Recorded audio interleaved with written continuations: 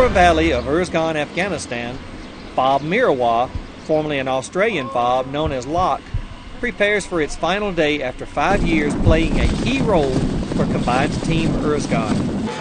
We're turning over a fully functional base. They're going to get all the living areas, the gym, the chow hall, a lot of container areas, the towers, all force protection, and everything else they're going to need to actually have a fully operational position of power.